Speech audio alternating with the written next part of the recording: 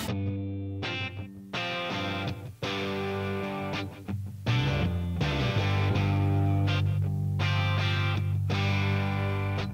zijn vandaag op bezoek bij Rob.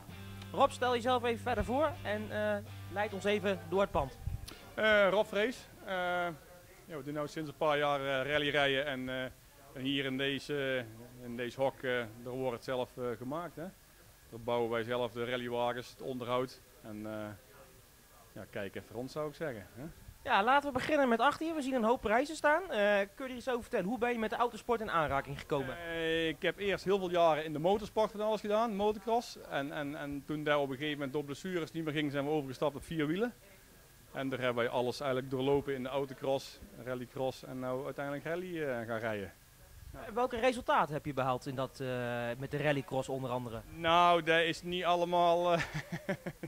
er zijn geen grote prijzen in de wacht geslepen, nee. Bij mij gaat het puur om plezier. Gewoon liefhebberij, gewoon hobby. En ik ben natuurlijk gezegend van erg matig talent. Dus bij ons is het meer een plezier en fun. Hè. En vanwaar de overstap naar de rallysport vanuit de autocross? Kennissen van mij die deden al enkele jaren rally rijden. Een paar jongens hier uit de buurt. En ik ben daar een paar keer meegegaan als servicemonteur. En op een gegeven moment begint het zelf ook te kriebelen en dan wordt er zelf ook een rallywagen gemaakt. Ik ben toen, op dat moment reden wij zelf op het Eurcircuit in het NK Rallycross met sprintcars. En daar was ik eigenlijk wel een beetje op uitgekeken. En toen ben ik inderdaad via Paul Spierings en Pieter van Gompel heb ik kennis gemaakt met de rallysport. Vaker meegeweest als monteur. Om het spelletje een beetje te leren kennen. En het concept van de challenge dat sprak me wel aan met deze BMW's. En zodoende ben ik daar ook ingedoken en dan zijn we eigenlijk in hetzelfde jaar nog zelf een auto gaan bouwen. En hoe is het eigenlijk gegaan? Ik bedoel, ja, je pakt een auto van de straat, dat bouw je om, maar ja, dat is natuurlijk niet op 1 dag gebeurd. Nee. Hoe gaat zoiets? Kun je daar wat over vertellen? Ik heb toen, mijn eerste auto is een auto geweest die op het circuit had gereden. Dus dat was in principe al een bepaald concept met een rolkooi en zo erin. En daar zijn we, zeg maar, die zijn we conform de regels verder gaan afbouwen, zeg maar. En zoals je weet heeft hij maar 2 rallies meegegaan. De tweede rally, toen was hij totaal los in Ede, op een boom. En toen zijn we weer van 0 af aan verder gegaan. Toen hebben we inderdaad weer een koetswerk gehaald en zijn we weer van begin af aan een nieuwe auto compleet gaan opbouwen. En die doet het nog steeds. En daarna, en gelukkig moet ik zeggen, heb ik een heel mooi team met veel mensen om me heen die allemaal mee kunnen komen helpen. Dus we hadden dan toen binnen 3-4 maanden weer een complete nieuwe auto klaar. Dus ja, dat wel. Ja, maar laten we wel wezen, het is een teamsport wat je natuurlijk doet. Ja. Je doet het niet alleen, er zit een navigator naast je. Ja, vertel eens even, hoe ben je op zoek gegaan naar een navigator? In eerste instantie heeft Roland bij mij genavigeerd. En die vanaf dag 1 eigenlijk bij het team betrokken was. En toen hebben we die klapper in Ede meegemaakt. Toen had Roland zoiets van, bij die vent kruip ik niet meer langs de auto. En toen had Danny, die bij ons ook sleutelt in het team, die had zoiets van, ik ga mijn licentie halen, ga ik het proberen. Dus die heeft ook 2 rallies geprobeerd. Maar ja, blijkbaar is er niemand die bij mij langs durfde gaan zitten, behalve Timothy. Die houdt het nou wel voor het tweede seizoen vol. Dus, ja, wel laten we er even bij halen.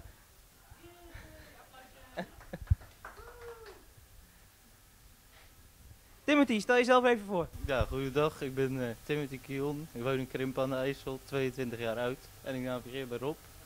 Ja, maar daar wil ik eigenlijk even op doorgaan, want Rob geeft het aan. Ze houden niet lang vol bij mij, maar jij al het tweede seizoen nu. Ja, hoe komt dat? Ja, ik kan hem een beetje in de hand houden.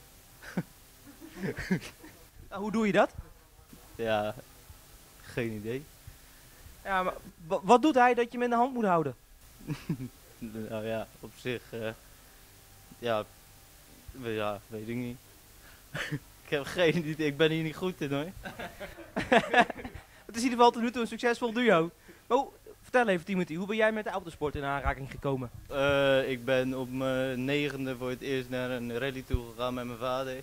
Omdat ik een computerspel vaak speelde en toen, nou ja, toen is van het een tot het ander gekomen. Toen ben ik 16 geworden, toen gelijk gaan navigeren eigenlijk. En ja, nog steeds loop ik met het idee rond om te gaan rijden, maar ja, ik heb een hoop geld nodig. Dus ik wil volgend jaar of het jaar daarna wel zelf gaan rijden, maar voorlopig blijf ik nog wel navigeren. Ja. Ja, en ik zie je ook bij jou achter nog steeds de prijzen staan. Zijn er al een aantal prijzen waarvan je zegt van nou, die hebben we mooi met z'n tweeën kunnen binnenslepen? Ja, vorig jaar de eerste wedstrijd hebben we gelijk al een tweede beker gehaald. Dus, en voor de rest hebben we nog geen bekers gehaald voor de week. Nee. Maar we hebben goede hoop dat het deze jaar beter gaat dan vorig jaar. Ja, afgelopen jaar had ik een beetje pech gehad bij de motor die een keer kapot ging. Dus hij heeft eigenlijk wel de tweede helft van het seizoen een beetje een domper. En zeker in de GTC-rally, daar hebben we in de laatste kilometer, op de allerlaatste proef, toch de wagen aan de kant moeten zetten. Dat was wel jammer. We reden op dat moment geloof ik op een derde plaats in de cup. Dus dat was wel sneu. Maar ja, dit jaar gaan we gewoon kijken hoe het loopt. Zien we wel. Nou, wij gaan vooral voor het plezier en de fun. Gewoon gezellig weekendjes van maken. En als we dan een keer lekker kunnen rijden en punten kunnen scoren, dan is het altijd meegenomen. Hè? Ja. Nee, want we hebben nu even kennis gemaakt met jullie, maar natuurlijk naast jullie zijn er meerdere mensen in het team aanwezig. Op wie van de monteurs ben je nou waarvan je zegt, daar kan ik echt niet zonder? Nee, dat kan ik niet één naam gaan noemen, dan krijg ik ruzie daar natuurlijk. Hè? Nee, het leuke is dat het serviceteam, zoals we het nou kennen, zijn allemaal jongens die elkaar van tevoren al kenden van de rallysport, zeg maar. Dus wat dat betreft zijn ze allemaal gelukkig de komende laatste jaren hier mooi blijven hangen, zeg maar. En ik denk dat ze het goed naar zijn zin hebben. Want iedere vrijdagavond is het hier gezellig. Ooit wordt er veel werk verzet, ooit is meer bier drinken. Maar het is wel, ik zal voornamelijk gezellig gewoon. En het is gewoon een leuk clubje mensen. En wij proberen dan inderdaad ook zoveel mogelijk rallies te rijden. En gewoon leuke weekendjes van te maken. En als we dan een keer een goede uitslag rijden, dat is meegenomen. Maar in principe is het gewoon het uitrijden voor ons. En zorgen dat we de auto constant kunnen verbeteren. Dat is voor ons eigenlijk al uitdaging genoeg. Ja. We hadden het net over het serviceteam. We hebben ze er even bij gepakt. Stel ze eens voor. Roland. Die is van begin af aan in ons team gekomen en de opbouw van de auto meegemaakt. En dat was eigenlijk de ervaren man, hè, die al enkele jaren rally reed. Navigator was. En die is begonnen bij mij als navigator. Hè. Tot we een Ede die boom raakten. Nou, had hij zoiets van, doe het zelf maar. Maar hij is gelukkig wel bij ons een team gebleven. En die daar eigenlijk automatisch bij hoort, dat is de vader van Roland, hè, dat is Jos. Jos is dan hobbymatig al 20, 25 jaar bezig met BMW E30's. En die heeft thuis ook een hele grote voorraad in zijn garage aan onderdelen. En dus alle dingetjes van BMW E30 en andere dingen, dat weet Jos, hè. Die is onmisbaar. Dus dan hebben we hier Mark Adams. Mark die is eigenlijk ruim een jaar bij ons team. Die sleutelde eigenlijk eerst in een ander team, dat stopte eigenlijk tijdelijk. En vandaar is hij bij ons een keer, denk ik 2 jaar geleden in Amsterdam. Is hij komen proberen, is hij spontaan mee beginnen sleutelen. En hij is eigenlijk niet meer weg geweest. Hè? Hij maakt voor een vast plekje gekregen eigenlijk. Ja. Hij is handig met elektronica en computers. En daar zijn wij de meeste van ons niet, dus dat is altijd zeer welkom. Zo heeft eigenlijk iedereen wel een eigen specialiteit eigenlijk. Hè? Dan hebben we daar Danny. Is ook van begin af aan eigenlijk bij het team betrokken, bij de opbouw van de auto's. En ze hebben allemaal een eigen goede eigenschappen natuurlijk. En overal, iedereen is wel gespecialiseerd in een bepaald onderdeel. Hè. Ja, en dan maakt het team natuurlijk uniek, hè. Dat hebben we allemaal wel iets kennen. Ja. Nou, jullie zijn onmisbaar voor Rob. Als er iets stuk is, dan dan maak ik beroep op ze. Wat moet je nou veel repareren bij Rob? Tot op heden nog vrij weinig. Af en toe een keer misschien een draagampje of een rubbertje of zo, maar eigenlijk valt het best wel mee. Hij rijdt vrij rustig, gecontroleerd en de service verloopt wat dat betreft rustig, dat we niet in tijd nooit komen en of reparaties die we niet kunnen maken. Dus het gaat eigenlijk best wel goed. En zou jij misschien iets aan de rijstijl van Rob veranderd willen zien? Nou, dat kan ik moeilijk zeggen. Ik zie ze nooit rijden. Hè. Wij staan op het serviceterrein en aan de hand van de schade waarmee die terugkomt moeten we bepalen hoe die rijdt. Maar ik heb tot nu toe geen klachten. Dus, Nee, want vertel eens, want je geeft aan, ja, we zien hem eigenlijk nooit rijden. En we moeten eigenlijk maar een beetje aan de hand van de klachten inschatten wat er gerepareerd moet worden. Hoe gaat zoiets?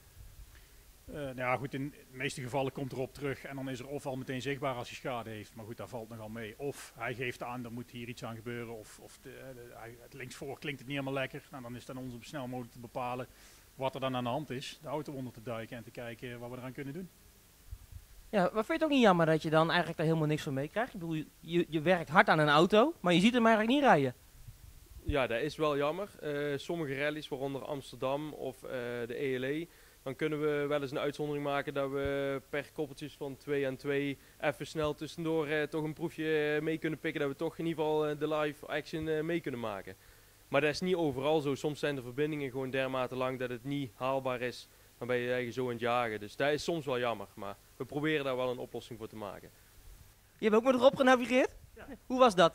Ja, dat was goed. Dat ging op zich mooi, ging leuk. Alleen, ja, op een gegeven moment komt er dan toch het kostenplaatje mee kijken, jong gezinnetje. En dan ja, kom je er eigenlijk toch achter dat het toch een vrij dure hobby is.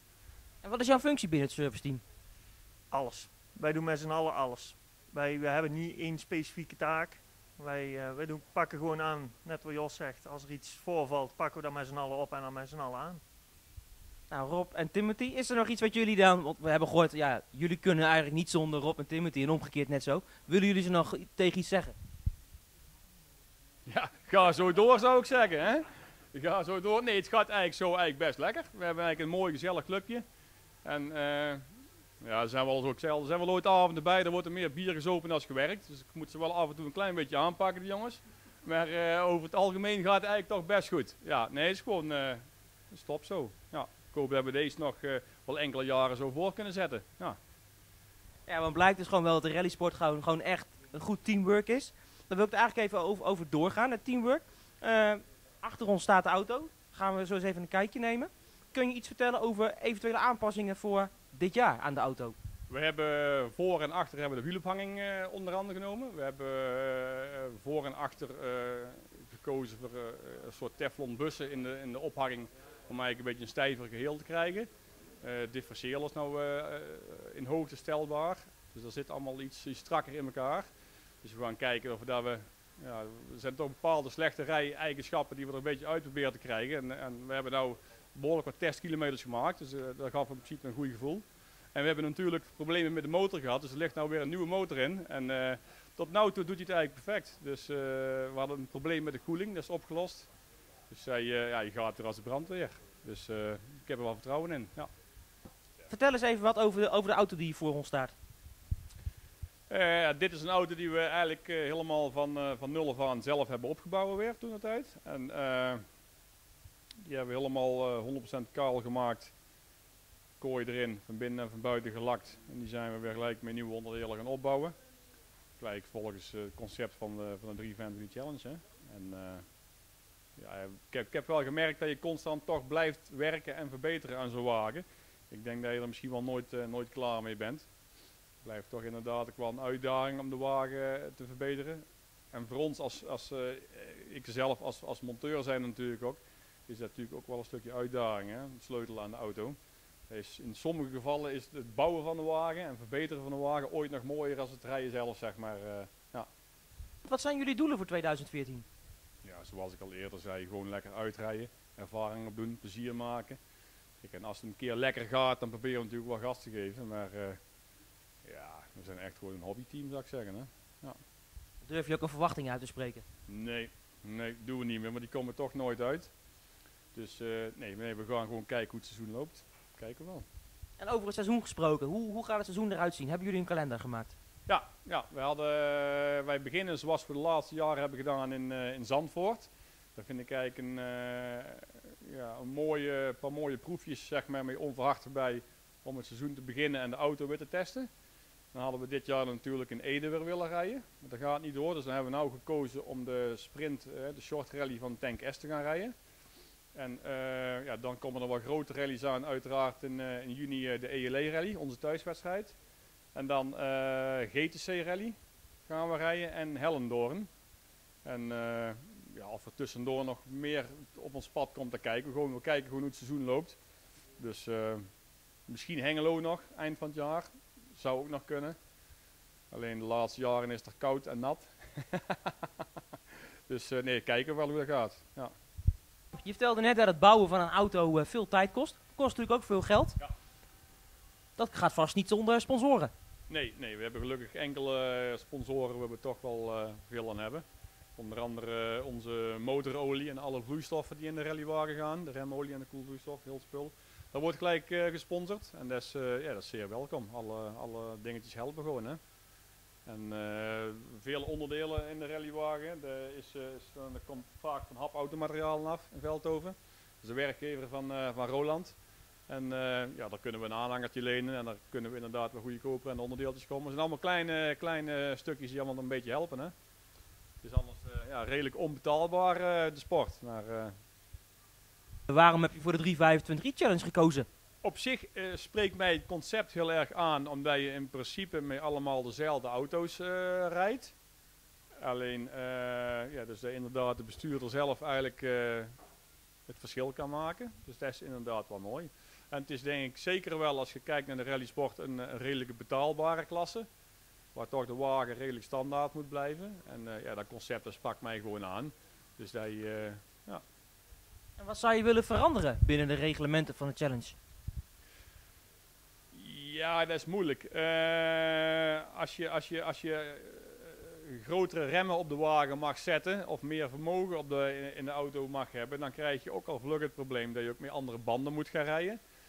En ik denk als we daar die kant in gaan, dat we op een gegeven moment de sport niet meer betaalbaar houden, dat toch het concept eigenlijk helemaal wegvalt van de challenge. Dat zou jammer zijn. Dus ik denk in principe, zoals het nu is, dat toch goed is gewoon. Ja. Mannen, bedankt dat we vandaag met jullie een kijkje mochten nemen. We zien jullie in de Tank S.